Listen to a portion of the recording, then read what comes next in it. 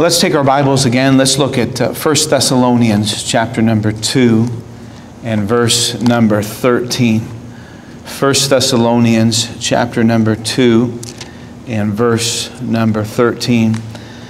I want to speak to you this morning about worldview and your faith in the Bible.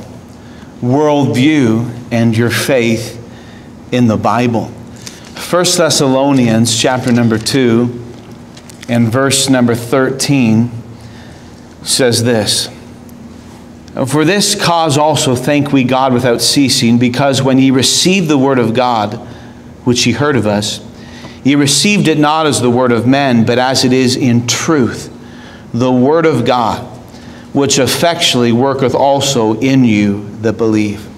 Paul, writing here to the church at Thessalonica and the Christians at Thessalonica, said, I was so glad, I was so thankful to God that when we gave to you the Word of God and preached to you the Word of God, you received it not as being the words of men, but you received it for what it is. You received it as being the truth of God. You received it and accepted it that this is the Word of God. And then, of course, because you had faith to believe it and so on, it affected a great change in your life.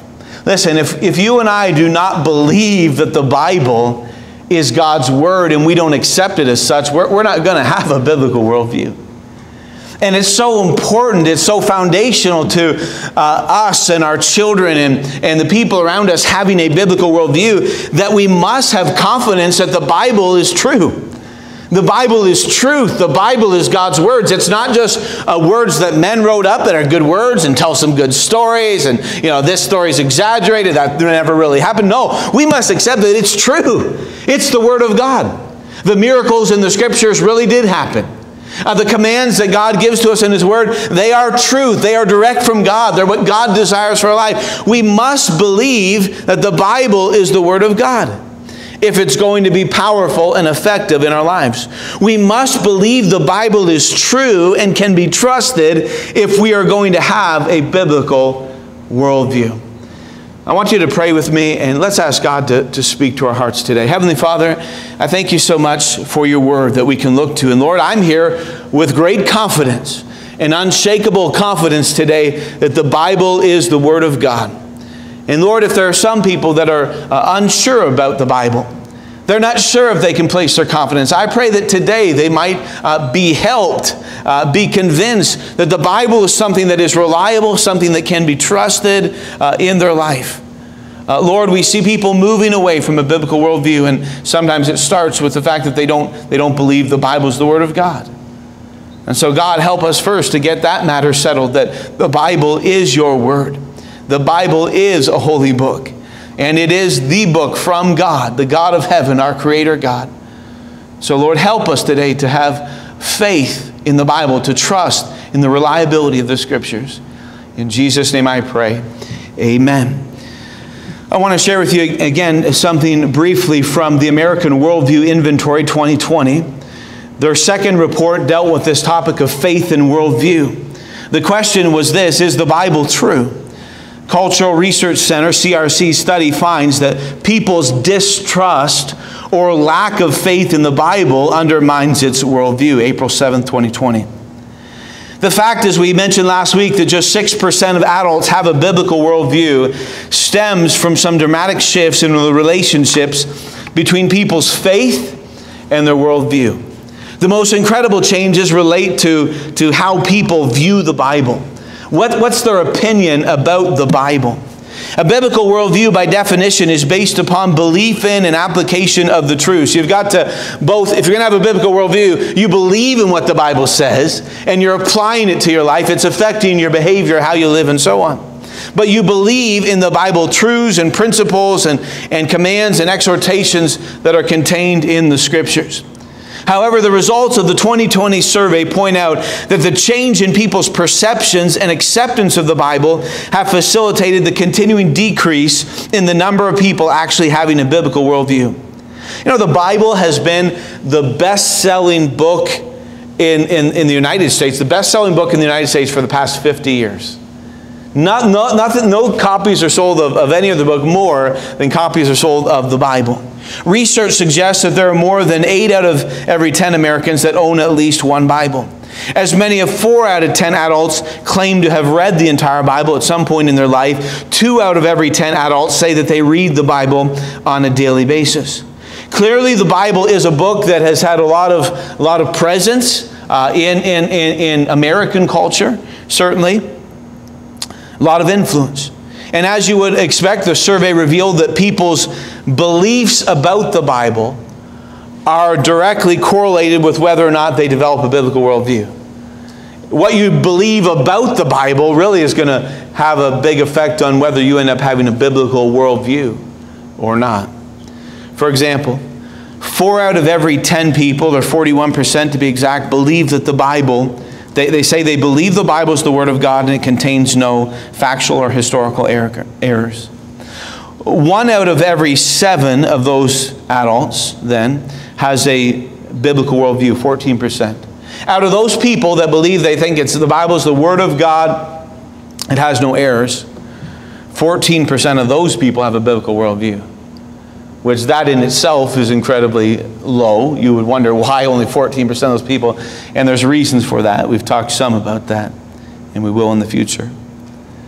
But while that percentage seems to be low, it's actually more than double the national average of people that have a biblical worldview. Among the 13% of adults who believe the Bible is what they'd say is the inspired Word of God, but it does contain some errors, only 2% of those people possess a biblical worldview. To say the Bible's God's Word, but it has a lot of errors in it. Those people are far less likely to end up having and living out a biblical worldview. Nearly 1/4 of the nation possess a positive view or a positive opinion of the Bible, but they don't believe it's the literal or inspired Word of God, that it's accurate. They see it as just another holy book of religious teachings, and that it can be a good guidebook for society and so on, and for relationships. But those people that have a lower opinion of God's Word, if you will, well, those people, only 1% of them have a biblical worldview. 1 out of 8 American adults, or 13%, are considered to be indifferent to or dismissive of the Bible, citing it as merely a descriptive narrative of how its authors viewed the ways and principles of God, or as an unrealistic book of fables and myths and just a bunch of stories. Not quite 1%, less than 1% of the people in that category would hold to a biblical worldview. The remaining 9% of the general public are those that do not know how to describe the nature of or value of the Bible. And again, less than 1% of that segment would have a biblical worldview. Describing these statistics and so on differently, only half of the nation's adult population, or 54%, believes that the Bible is the Word of God. Even fewer, just 4 out of 10, 41%, believe that the Bible is totally true in all of its statements. Stunningly, when comparing the current data with that from 2000, so 20 years ago, there's been a 21 percentage point decline in the proportion of adults who believe the Bible is the Word of God. 75% of all Americans believed the Bible was the Word of God 20 years ago. And now only 54%, just 20 years later, believe the Bible is the Word of God. And there's a 17% drop in the number who believe the Bible is without error.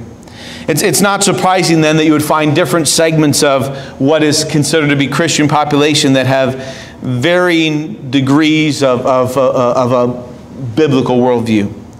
For example, the 13% of Americans who attend what is considered to be evangelical churches, congregations who teach that the Bible is the Word of God, that it's reliable, that it's trustworthy in all its matters, they have the highest likelihood of being integrated disciples, people that have a biblical worldview.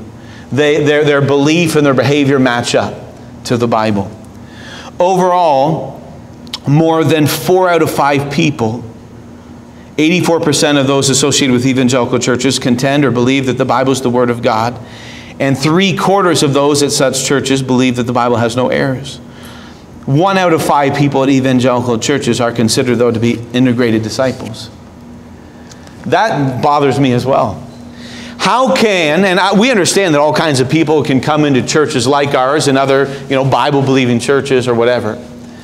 And churches that teach that the Bible is the Word of God, people that would say they believe the Bible is the Word of God, But then when you start to discuss with people or ask people what they believe about certain things and how they behave about certain things, it doesn't agree with the Bible. That makes no sense.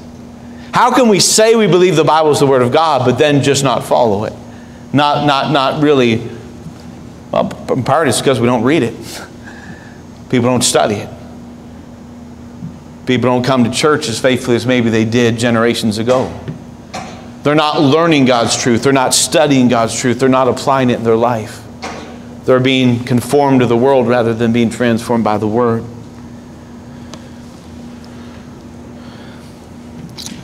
Among the 180 million adults in America who say that they are Christian, less than 1 out of 10 people, only 9%, has a biblical worldview. Born again Christians are 1/3 of the population. In this stat comes from the USA. 1/3 of the USA claims to be born again Christians. These people were not identified as such by self-identification, but by claiming to be Christian and to believe that they will experience heaven after they die because they've realized their sinfulness and accepted Jesus alone as their Savior.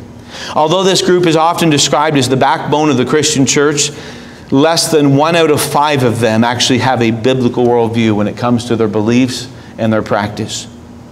A figure that is incredibly low, but yet it was triple the national average of just 6%.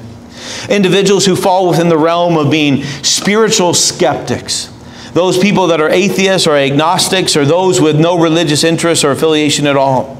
Spiritual skeptics, we could call them people of no faith. They actually constitute the fastest growing faith segment in the nation. Isn't that amazing? Those with no faith are actually the fastest growing faith group statistically in America. That those with no faith is growing faster than those with faith. They currently represent more than 1 out of every 5 American adults. As expected, given that fact that they dismiss and reject the Bible and Christianity, less than 1/2 of 1%, so 0.5, less than that, even had any kind of biblical worldview in what they stated were some of their beliefs and so on. What's the challenge for the future? The weak linkage between Bible appreciation and church affiliation and biblical worldview raised concerns for George Barna, Director of Research at the Cultural Research Center. He wrote this in his comments: "This study shows that people in their teens and 20s, so teenagers and young adults in their 20s, read the Bible less often than other adults. They attend church less often, and they're more likely to attend churches that reject the authority of the Bible. Young people are also less likely than older adults to believe that the Bible is the Word of God and that it is true. As we look to the coming decades, we should be concerned that adults under the age of 30 are both the least likely to have a biblical worldview and to engage Christianity through churches that believe the Bible is the true Word of God. To reverse the declining numbers of people with a biblical worldview, we must get back to teaching the authority of the Scriptures, the primacy of the Word of God in our lives, and the accountability to our Creator God." George Barna wrote this: "People do what they believe." This research underscores the fact that growing numbers of people are moving away from believing that the Bible is true and relevant and valuable for our lives. Christian churches cannot keep doing what they've been doing in ministry for the past 30 years and assuming that things will get better. The consequences of our ineffective ministry strategies is obvious. Americans have embraced alternative worldviews that are destroying our country on every front. Parents and churches must deliberately and strategically work hand in hand with each other, as well as with schools, to rescue America from the moral and spiritual freefall that we're in. God provided His words of life in the Bible for our well-being. Time is short, and we must immediately join together in a concerted effort to restore His truth and wisdom to our lives. People must be immersed in studying the Bible and taught to think and live according to the biblical worldview. Now, I read that to you, and what is the obvious to me? What is the obvious conclusion in this? You and I will not have a biblical worldview if you and I don't have faith and confidence in the Bible.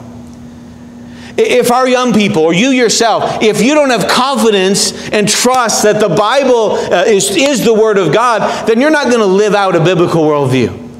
You're not going to practice what the Bible says. You're not going to live what the Bible teaches. You won't have a biblical worldview if you don't even trust the Bible. You don't trust the Word of God. If you don't believe the Bible is the very words of God, then it won't change much about the way that you think and live.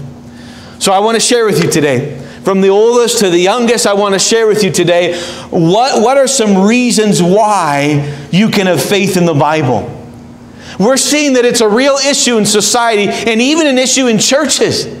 That there are a lot of people, they don't trust the Bible. They don't believe the Bible. I'm here to tell you this morning, you can trust the Bible. You can trust God's Word. I believe I hold in my hands a book this morning that was inspired by God and even preserved by God for us today without error. It's a book you can build your life upon, build your family upon. It's a book that can guide you in life and you can follow it and your life will be blessed. You can trust God's Word. I believe that with all my heart.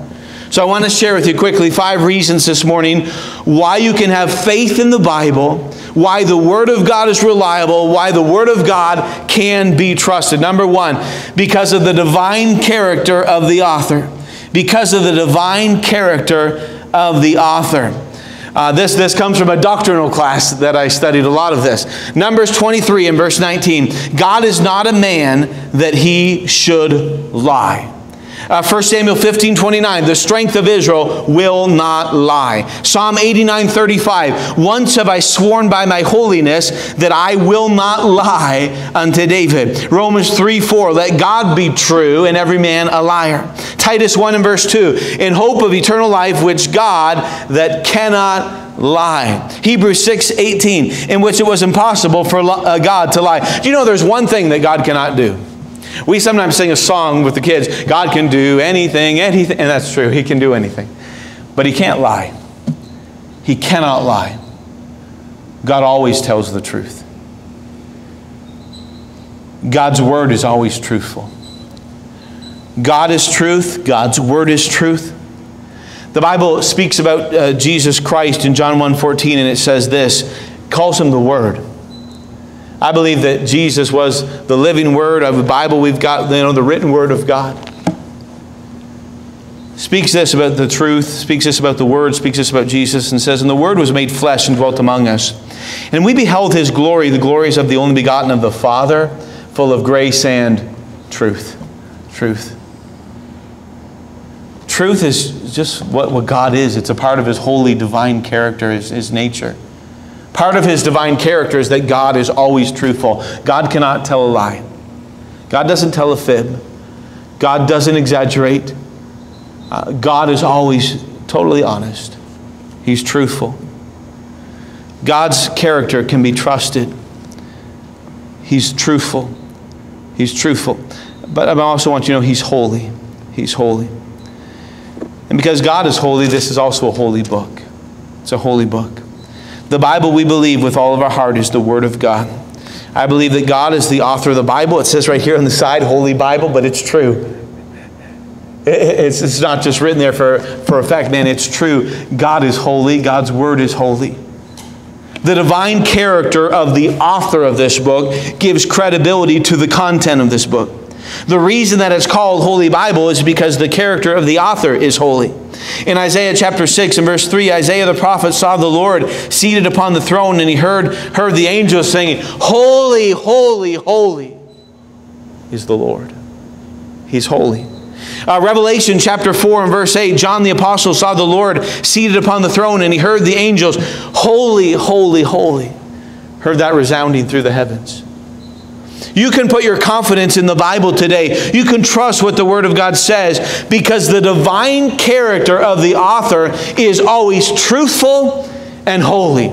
Truthful and holy. God is truthful and holy. His Word is truthful and holy. It can be trusted.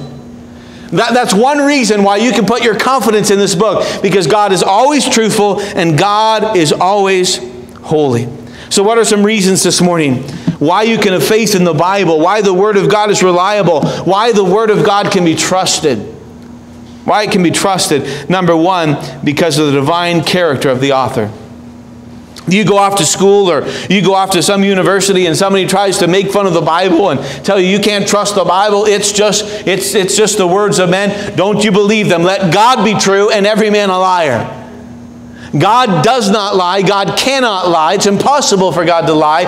God is truthful and God is holy. And because of the divine character of the author, you can trust this book. Let me give you a second reason. Because of the Bible's prophetic accuracy. Because of the Bible's prophetic accuracy. In Daniel chapter 2, Nebuchadnezzar, the king of Babylon, had a great dream that was about future world powers or future world kingdoms. Earthly kingdoms that would end up overthrowing Babylon and then overthrowing the next power and so on. The dream was interpreted by Daniel, the prophet of God. His interpretation of what world powers would succeed Babylon was accurate. And it's a matter of historical record that Babylon was a world power in that time. But Babylon was succeeded by the kingdom of Medo-Persia. And then Medo-Persia was succeeded by the kingdom of Greece. And then Greece was succeeded by the kingdom of Rome. Rome was divided and there was two capitals. We've seen in history these empires that have conquered previous empires. And just as it was prophesied in the book of Daniel, and Daniel explained it and so on, that's exactly what came true. The prophecies of Scripture have always been very, very accurate. Why can we trust the Bible? Why can we trust that it's reliable, that you can put your faith in it, that these young people can believe that, hey, the Bible's the Word of God. It's not something to be tossed aside. Here's a good reason. Because of the Bible's prophetic accuracy. Not only was this historically accurate, what took place, but it was prophetically accurate. You know, Daniel was written in the 6th century BC, meaning that it was predicted while Babylon was the world power and before any of these succeeding empires came into power. Before there was ever an Alexander the Great, the Bible prophesied that there would be a great Greece empire ruling the world. The Bible predicted that. You know, any man, if they're truthful, could write an accurate history book by looking back at what's already happened in time. But only God can write an accurate prophecy by looking ahead to what will happen in time to come. There are many, many other examples of a consistent and precise and exact fulfillment of prophecies, where the things that happened in our world were fulfilled exactly how the Word of God had said it would. Fulfilled prophecy makes the Scriptures reliable. You can trust God's Word. Stephen, you can trust the Bible. You can put your faith in the Bible. You can trust God's Word. You can believe in it. You can know that what is written in this book, that it is truth. It is God's Word for you. And it was God's Word 2,000 years ago. It's still God's Word today. It'll be God's Word next year and the year after that until He tarries His coming and forever. God's Word will stand forever. You can trust God's Word. You can believe in it. What are some reasons why you can have faith in the Bible? Why the Word of God is reliable? Why the Word of God can be trusted? Number one, because of the divine character of the author. He's always truthful and holy. Number two, because of the Bible's prophetic accuracy. Number three, because the history of the Bible is very accurate. The history recorded in the Bible is very accurate with other accounts as well. Not that we need the other accounts to validate it, but they do. The history of the Bible is very accurate. Historians used to laugh at the Bible references to the Hittites, saying that there never was such a people. And then archaeologist Hugo Winkler uncovered the capital of the Hittite Empire. You know, when my wife and I had the opportunity to visit the Holy Land, we saw places where archaeological discoveries are really just revealing things in great accuracy and agreement with the historical accounts and references made in the Scriptures. When they start digging and doing all these archaeological digs and so on, it is proving that the history and the things recorded in the Bible are true. That there really was a Jericho. That the walls of Jericho really did fall down. When they did some digging in that area, they found that the walls did not, what am I going to say here? That the walls fell out and not in.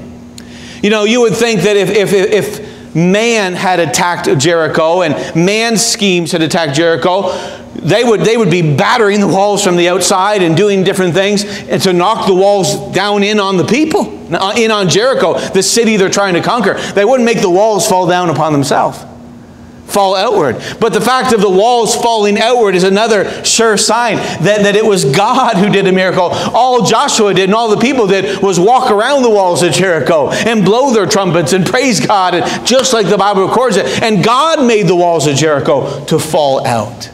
The walls of the city to fall out. Listen, the Bible is a very historically accurate book. You can have confidence that the Bible is the Word of God. It is true. It can be trusted. We won't take time to do so today, but if you were to do some research, you would find that there are many archaeological digs that reveal things talked about in the Scriptures.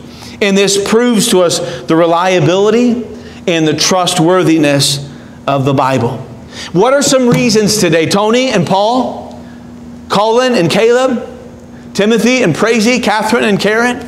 What are some reasons, Stephen and Jenna, what are some reasons that you can have faith in the Bible and trust that the Word of God is reliable and trust that the Bible, it's truly God's Word?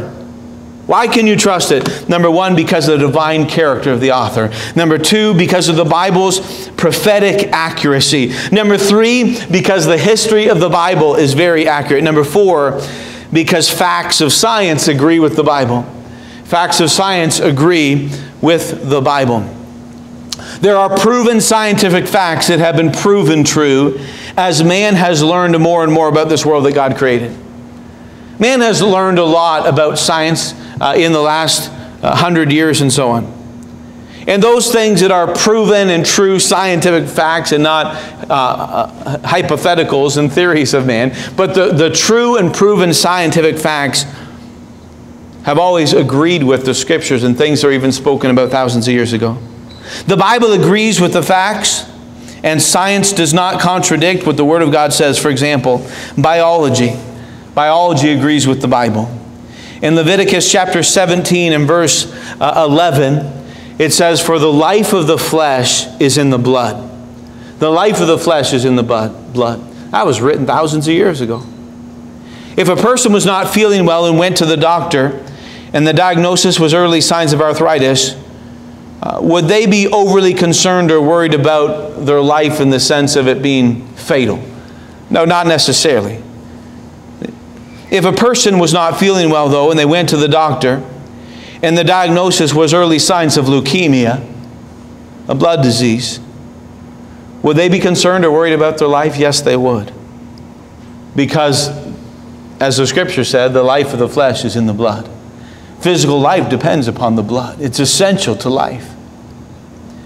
And the Word of God spoke to that thousands of years ago. Things that scientists have just learned in modern times, in modern day, the Bible spoke to that thousands of years ago.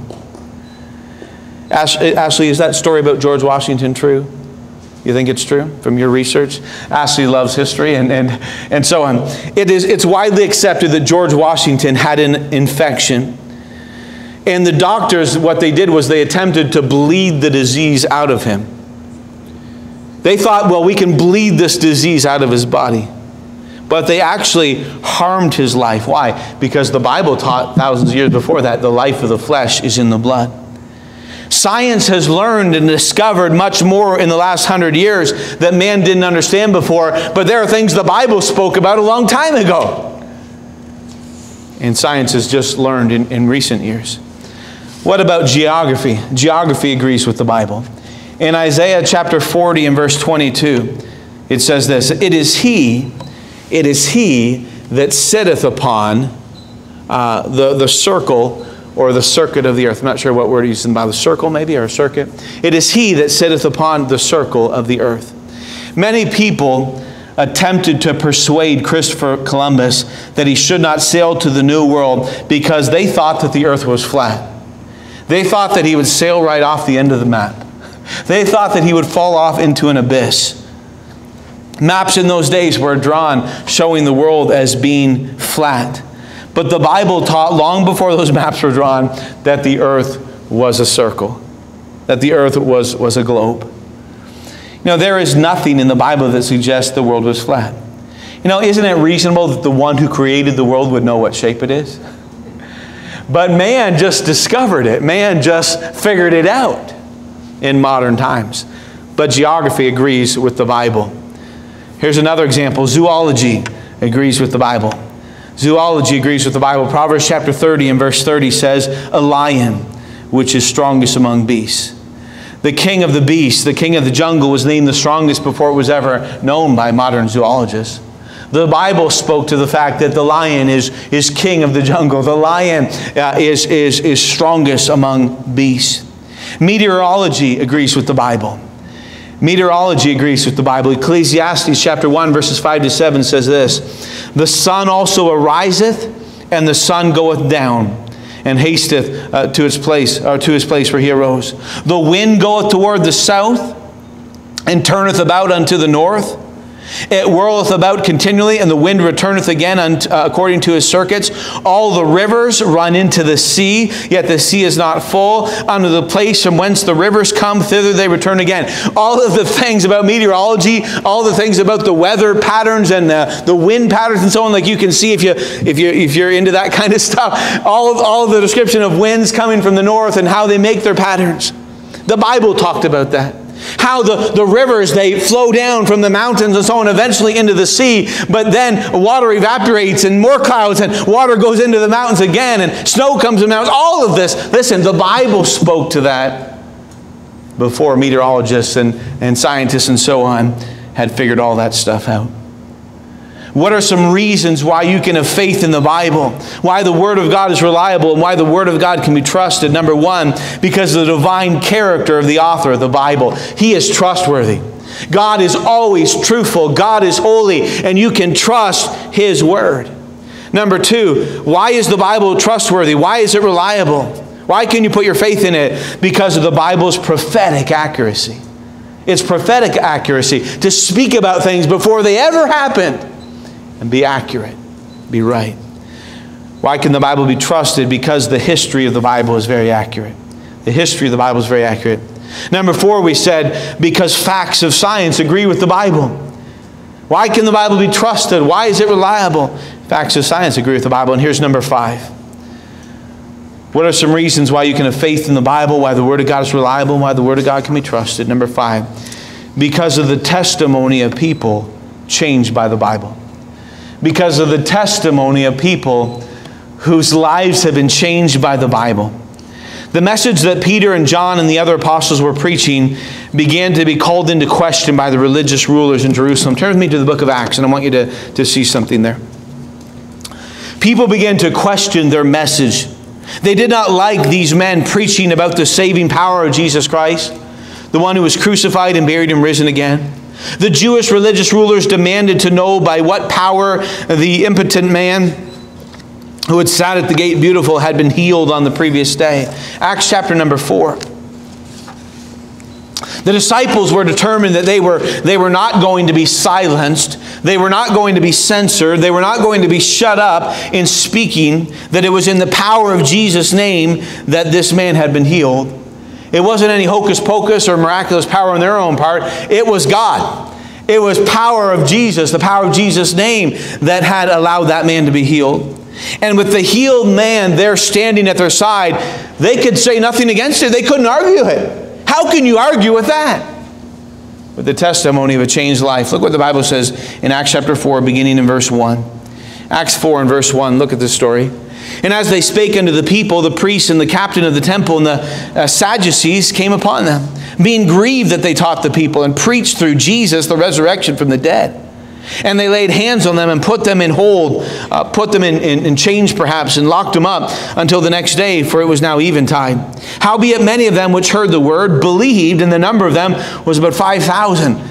Man, some of these religious people that weren't believing in Christ, they didn't like all these people getting saved. They didn't like all these people believing in Jesus and believing in this preaching about the power of Jesus and his death and burial and resurrection and so on. Verse 5, it says, and it came to pass on the morrow that the rulers and elders and scribes and Annas the high priest and Caiaphas and John and Alexander and as many as were of the kindred of the high priest were gathered together at Jerusalem. And when they had set them in the midst, they asked, by what power or by what name have ye done this? Then Peter, filled with the Holy Ghost, said unto them, Ye rulers of the people and elders of Israel, if we this day be examined of the good deed done to the impotent man, by what means he is made whole, be it known unto you all and to all the people of Israel, that by the name of Jesus Christ of Nazareth, whom ye crucified, whom God raised from the dead, even by him doth this man stand here before you whole. This is the stone which was set at naught of you builders, which is become the head of the corner. In other words, the chief cornerstone. Verse 12, neither is there salvation in any other, for there is none other name under heaven given among men whereby we must be saved. Now when they saw the boldness of Peter and John and perceived that they were unlearned and ignorant men, they marveled, and they took knowledge of them that they had been with Jesus. And beholding the man which was healed, standing with them, they could say nothing against it. They could maybe try to argue about the beliefs, but they couldn't argue about this changed life. Verse 15. But when they had commanded them to go aside out of the council, they conferred among themselves, saying, What shall we do to these men? For that indeed a notable miracle hath been done by them, is manifest to all them that dwell in Jerusalem, and we cannot deny it. Look, everybody can see that there's been a miracle. Here's something happened. Everybody can see it. We can't deny that. Verse 17. But that it spread no further among the people, let us straightly threaten them that they speak henceforth to no man in this name.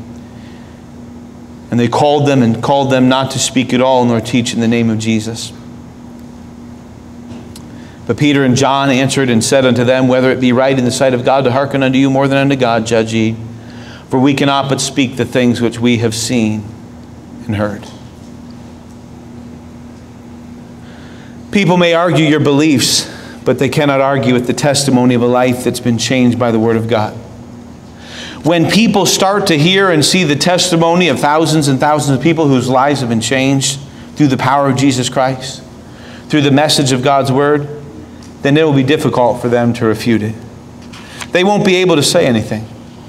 It is difficult to deny its credibility and its reliability and its authenticity when literally thousands upon thousands of people begin testifying, not only verbally with their lips, but by their life and by the change that God's made in their life. And they show the world of God's power.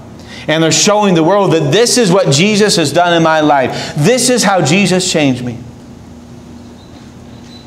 You know the story of John Newton, and we get to sing the song Amazing Grace. You know what that testimony shows? The power of God's grace. The power of Jesus Christ to change the life. That John Newton, a man who was stubborn and rebellious and went his own way, he was living like a heathen man. He was living as a wicked man. He was a slave trader. He was a wicked man going totally the wrong direction. But then God changed his life. Jesus changed his life. And he'd write, Amazing grace, how sweet the sound that saved a wretch like me. I once was lost, but now am found, was blind, but now I see. 'Twas grace that taught my heart to fear. Listen, people can't argue with your testimony. People could argue over what you believe or whatever, but they can't argue with your testimony. They can't argue when they see a life that's changed by the power of the gospel and by the power of Jesus Christ. And I say this, may God help us to be people that are different from the world. That there is such a difference, such a change in our life because we know the Lord Jesus Christ, that they can't argue with that. And it is the testimony over the last 2,000 years of lives changed by the gospel of Jesus Christ. Thousands and thousands and millions of lives have been changed by the gospel. That also proves to us that the Bible is something that can be trusted. You can put your faith in it. This is a living book, a powerful book. It's the Word of God. It has the power to change lives. The gospel has the power to save souls and change the life of a sinner and change the life of a drunkard and change the life of an abuser and change them into somebody who honors God and lives for Jesus Christ and becomes a different person. Testimony would change life, gives validity to the power of the Word of God and the truth of God's Word. In Scriptures, we can look at the life of Saul as someone who was changed by the power of Christ. He went from being a persecutor of Christians to being a follower of Christ himself. You know what the only explanation is? The power of Christ. The power of Christ. And many people around us, we can hear the testimony and see the life of people who have been changed by Jesus Christ and the Word. I'm thankful that in my life we do go back a certain number of generations, that it was people that knew Christ and knew the gospel and knew the Lord Jesus Christ. But somewhere in my family tree, we went from being, barn burners and terrorists and wicked people or whatever we were, to being people who knew God and had faith in God and had faith in Jesus Christ. People whose lives were changed by the Word of God. You may be the first in your generation. But whether you're the first in your generation or the second, third, fourth, fifth, sixth, whatever, in generations of Christians in your family, may there be such a life change in you that it's a testimony to the power of Christ and the power of the Word of God and the truthfulness of God's Word, that this book can change people's lives. When we submit to the God of this book and follow the God of this book and believe in the Savior, Jesus Christ, of this book, He changes lives. There's great power in a testimony, something that can't be argued against. The testimonies of lives changed by the power of God's Word proves to us the reliability of the Scriptures. You can trust the Bible. Stephen, you can trust the Bible. You can believe the Bible. You can believe that the Bible is the Word of God. And you can put your faith in it. You can put your confidence in it. You can trust the Bible. Here are some reasons why you can have faith in the Bible. Why the Word of God is reliable and why the Word of God can be trusted. Number one, because of the divine character of the author of the Bible. He is always truthful and He is holy. Number two, why can you trust it? Because of the Bible's prophetic accuracy. Why can you trust it? Number three, because the history of the Bible is very accurate. Why can you believe in it? Number four, because facts of science agree with the Bible. Why can you trust in it? Why can you put your confidence in this book that it is God's Word? Because of the testimony of people changed by the Bible. The testimony of people whose lives have been changed by the Word of God. Let's sing it together. The B-I-B-L-E. Yes, that's the book for me. I stand alone on the Word of God. The B-I-B-L-E. Let's sing it together. The B-I-B-L-E. Yes, that's the book for me. I stand alone on the Word of God. The B-I-B-L-E. Bible. Let me sing it with you like we do many times in our family, something we've done in devotions. We'll start again with that, and we'll sing a few more courses, and if you know some of them, join in and sing them with us, okay? The B-I-B-L-E, yes, that's the book for me. I stand alone on the Word of God, the B-I-B-L-E. The Bible will never fail, never fail, never fail. The Bible will never fail. No, no, no. Give me a note here. Note, I have a wonderful treasure, the gift of God without measure, and so we travel together, my Bible and I. Get the new look from the old book, get the new look from the Bible, get the new look from the old book, get the new look from God's Word.